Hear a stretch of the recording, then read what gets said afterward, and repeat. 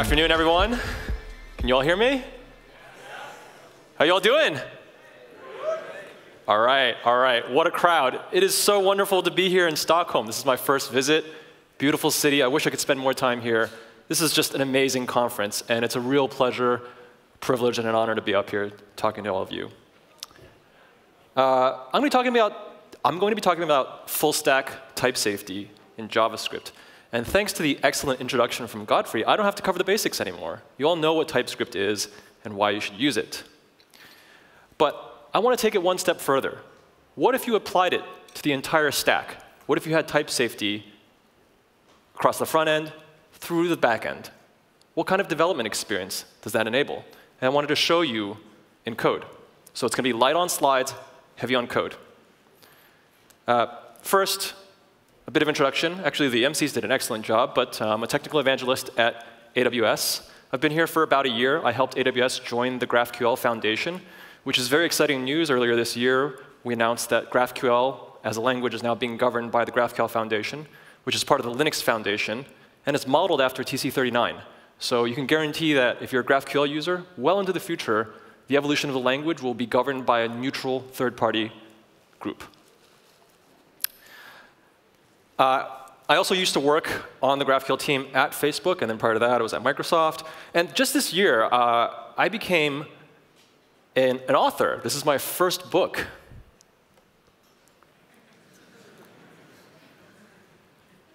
Thank you, Kindle self-publishing, the wonders of the internet.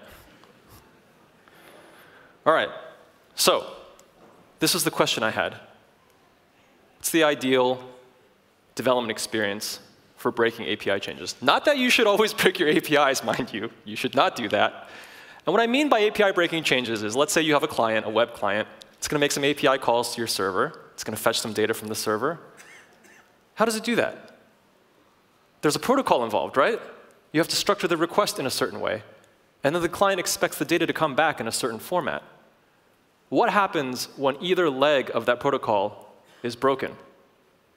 Do you see an error in the console? Does it throw an exception? Is the error message helpful? Those are the kinds of things I mean when I ask this question.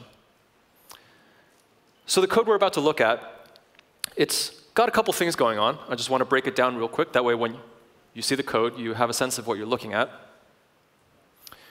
On the back end, we have a GraphQL server. Not surprising. By the way, how many here have heard of GraphQL? OK, that's most people. Actually, let me ask the other way around. How many people have never heard of GraphQL? OK, a couple people. All right, I think this is going to work. So our GraphQL server is built with Apollo server and Type GraphQL. Now, I think of these two, if you've worked with GraphQL, you've probably heard of Apollo server, Type GraphQL, fairly new project. Don't worry, it's going to make a lot of sense as soon as I show you. That's the back end.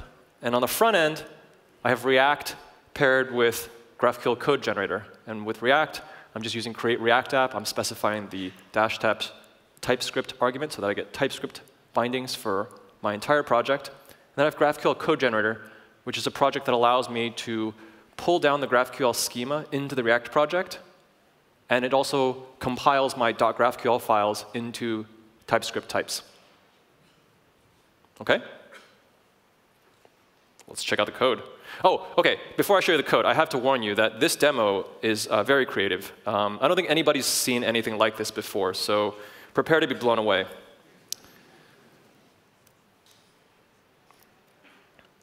OK, this is the API. I'll show you that in a second. But for the demo, I created this to-do list manager to manage your to-dos. I'm sure none of you have ever tried anything like this, so let me show you how it works. I can add a new list here, like speak at Nordic.js. And then I can add an item here, like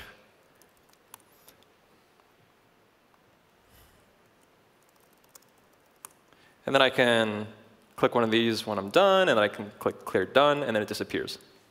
Right? I know. I know. Isn't that incredible? Can't believe nobody's thought of this before. OK, so let's think about this, though. What happened here? From an API call perspective, there were actually a couple things that happened. When the app first loaded, we had to fetch all of the lists, right? And that should be persisted on the server.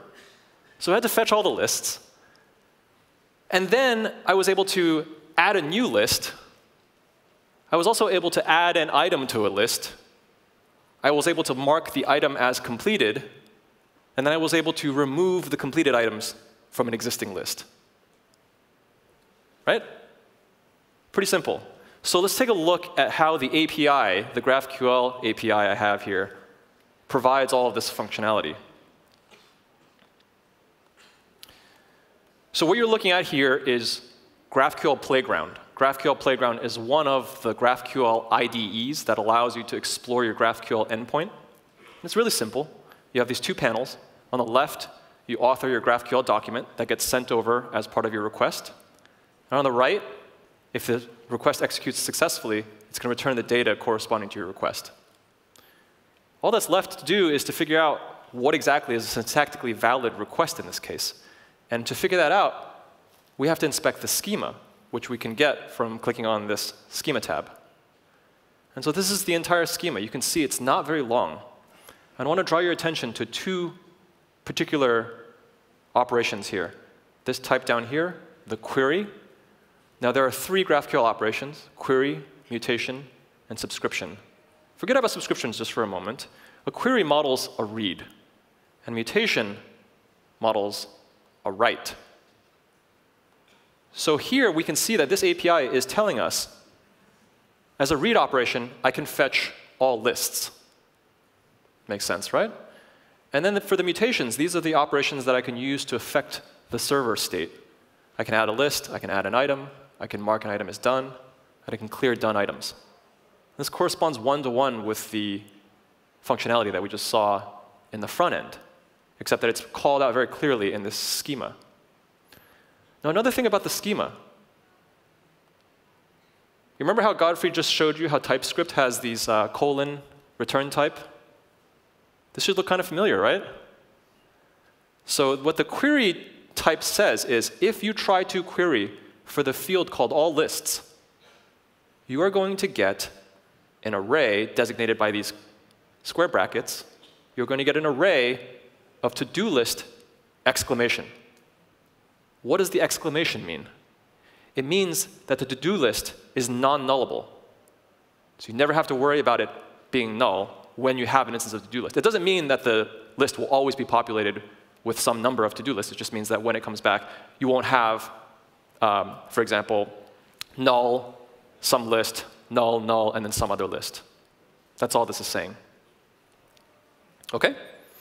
So knowing that, I can come in here and start writing a query. I can say query, curly brackets, all lists. And here's the thing with GraphQL. Your GraphQL query must terminate in what are called scalar fields. Scalar fields, you can think of them as similar to primitive types, like numbers, ints, IDs, bools. That's what your query has to terminate in. And the thing is, to-do list is not a scalar field. So I can't just run this query right here. I have to go further. I have to pick fields out of to-do list. So what are the fields that are valid for to-do list? I can confer to the schema. And right down here, I see that the type definition for to-do list has ID, name, and items, which is telling me that each to-do list has the ID field, the name field, and a collection of items. So knowing that, I can come in here and I can say, if I choose only ID and name, these are scalar fields. That makes this a valid GraphQL query. And I can execute this, and I can see that I'm getting back the data that I added through the UI earlier. And notice that the data that comes back is JSON. And it is structurally very similar to the GraphQL query that we wrote on the left.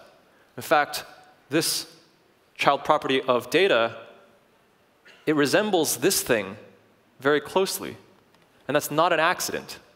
It's as though GraphQL, the GraphQL document, is the JSON document, but slightly reverse engineered, where the reverse engineering process is we just stripped away the value half of the document and we remove the double quotes, leaving only the key pairs. So what if I want items? Well, items is not a scalar field. But I can see over here that to do items has these properties. So if I come in here and say something like ID,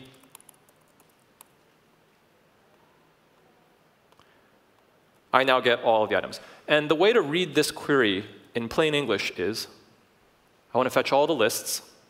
For each list, I want to fetch the ID, name, and items. And for each item of each list, I want to fetch the ID, name, and description.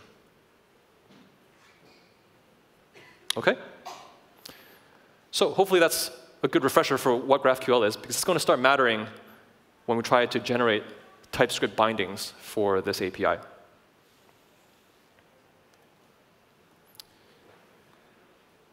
Now, over in the code, back on the client, we actually run a very similar operation to what we just wrote in the GraphQL Playground. In fact, GraphQL Playground, usually my development workflow is I write the query in here, I test it out, I get the data that I think I need, and then I copy and paste this whole thing. And I just move it into a .graphql file that's part of my front-end project. And the file for that is in here in getAllLists. And it looks a little bit different.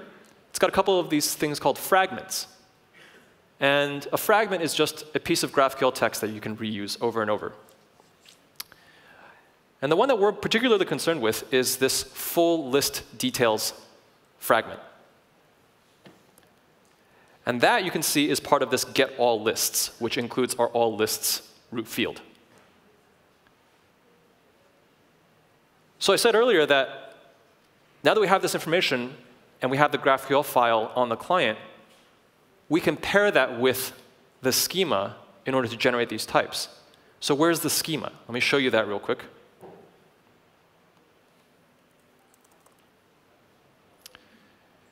It's in this graphql.schema.json file. And this looks a lot more complicated than the schema that we saw earlier. And that's because the long-form JSON representation of the schema is more complicated. It is more complicated than the schema description language that you saw in the browser over here. But this schema right here, this is all that JSON document is expressing. Now, you can argue about whether it could have been more verbose or more terse, but this is the representation. So at this point, now that the client has these two pieces of information, the graphql.schema.json and the GraphQL file here, as human beings, we kind of have everything we need, right? We can go through this thing, and we can write our own TypeScript bindings for the data that's being returned from the server. And if you believe anything Godfrey said, then that's quite valuable, because it can help you prevent a lot of bugs. It can point you in the right direction when you're trying to fix any issues in your code. So let me show you what that looks like when you have everything integrated together. So the first thing I want to show you is, let's add a new item. Oh, actually, before I go on, let me show you what actually gets generated. So with GraphQL Code Generator, GraphQL Code Generator does all this automatically. What I just said about combining the .graphql file with the schema and generating the TypeScript types, GraphQL Code Generator does that for you out of the box. There are other tools that do that as well, but I chose this one because I think it does it in a way that is very customizable. And you can see that what it's actually generated here is this type right here for the full list details fragment. First off, it's saying, well, getAllLists query is right here. And it has a field called AllLists. And this is TypeScript right here, right? This is TypeScript. And it's saying that AllLists is of type array with a generic argument in it. It's an array of what? It's an array of, and this is basically just TypeScript annotation for saying that it has a property called typename that is a value to-do list, but it's also ANDed with all the properties on this type, which is defined down here. So this is all generated. You can take a closer look at this later. I'll put up the URL for the project shortly. But hopefully you trust me at this point that this is a generated file when I run an npm command. And then npm command just kind of scoops up the .graphql file and the schema, and it generates this for me automatically. The next question is only, like, where do we use this stuff, right? So let me show you that as well. let's say that we have add new item.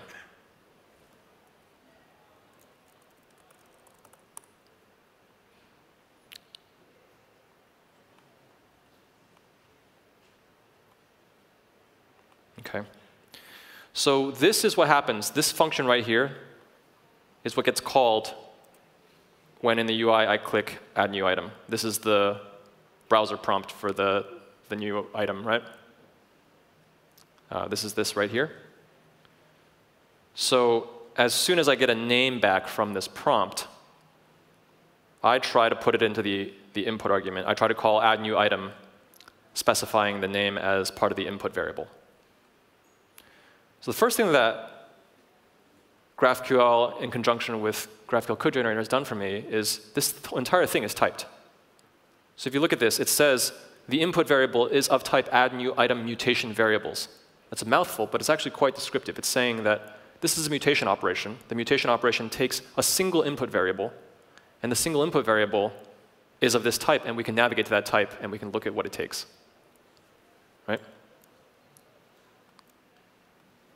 So I can see right down here, without going through the browser GraphQL Playground, I can just navigate through the generated types, and I can find exactly the structure for the input that I need in order to add a new item.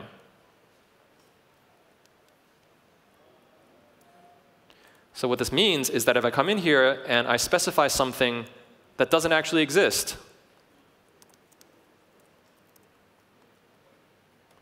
TypeScript will tell me that this is now no longer a valid request. And this is actually quite profound, because it means that TypeScript, well, the entire project setup, that is, it's preventing me from issuing an invalid request that the server would just reject.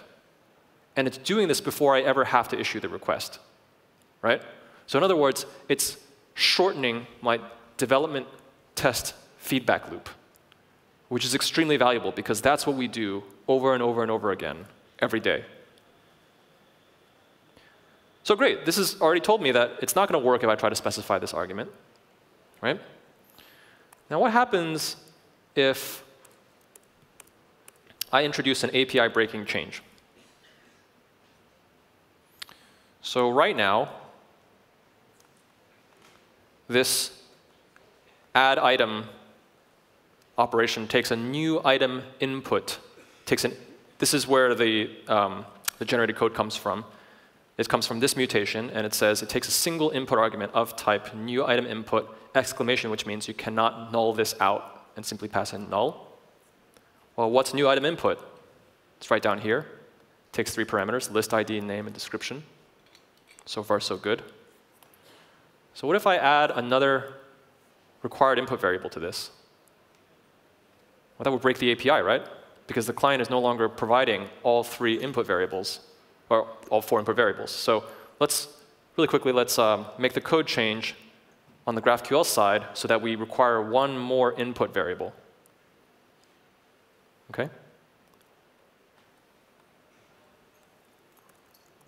And bear with me, this is going to be a lot of code, so you need to follow along quickly. All right, we're done. So if I refresh this, I now see a priority field that's part of the new item input. And it is of type float. Now, interesting thing here, it's of type float. I didn't say it was float. I said it was of type number. This is a TypeScript annotation right here, right? So type GraphQL actually went and said, OK, well, you said it was a TypeScript type number. But I'm going to convert that to the GraphQL type float. And that's a decision that type GraphQL made. There might be some edge cases where that's incorrect, but that's what's happened here. And just so you're wondering, you can provide arguments in here to customize this. So you can override the type that it converts it into. For example, you can say that it's an int, and it will use the GraphQL int type. Right? Another cool thing you can do here is you can say this is nullable is true. And if I did this, then notice that the priority field here doesn't have an exclamation mark at the end of the float, which means that I don't need to provide it when I pass in an input item, a new item input object, an input variable. And this is actually really valuable because as we have it now, this is not an API breaking change. Actually, I'll prove it to you.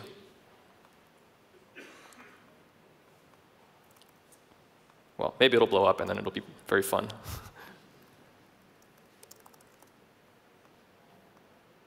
OK, it seemed to work. Any errors in the console? No? OK, so far so good. But if I turn this thing, if I just leave this nullable equals false, you must provide it.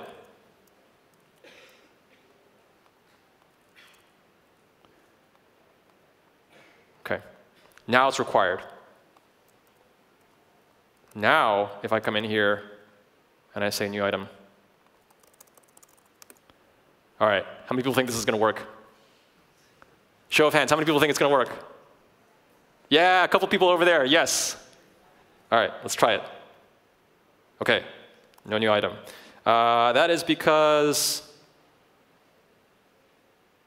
OK, so we see this, this uncaught exception over here. Right above it, we actually have a GraphQL message that said, variable input got invalid value. What about this? Blah, blah, blah. Field value.priority if required type float was not provided. It's pretty helpful. But nothing in my TypeScript React application told me that I needed something of type priority, right? And that's because we didn't sync the schema. The client thinks it's working with an outdated schema. That's the problem. Let's fix that. Oh, whoops, I stopped the wrong project.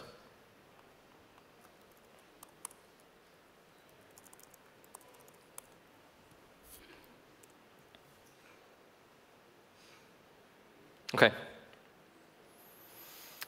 And when it did this, now if I come into here to generated,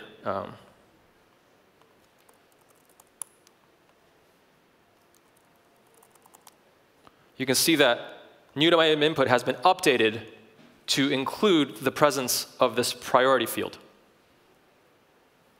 Right? Now, look at this. One problem in this file. What could it be? OK, priority is declared here. Priority is missing, but required. So if I come in here and just say priority, we'll hard code something here. Now the compiler warning goes away. And all of that was TypeScript, by the way. That's just TypeScript running as part of VS Code. And if I start the application again,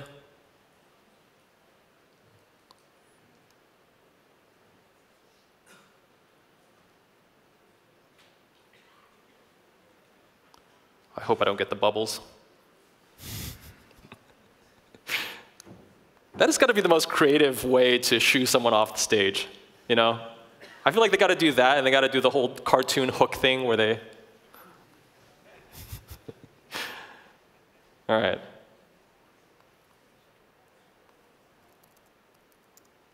OK, is this going to work? Show of hands. How many people think it's going to work? How many people don't think it's going to work? Nobody. OK. All right, it worked. And no errors in the console.